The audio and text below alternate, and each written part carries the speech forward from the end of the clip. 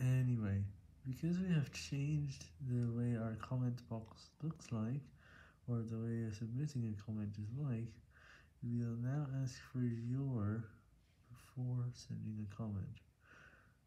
And this happened because I chose a new design for the comment box, and submitting a comment now has 3 fields instead of 2, and instead of just the name and your text in the comment.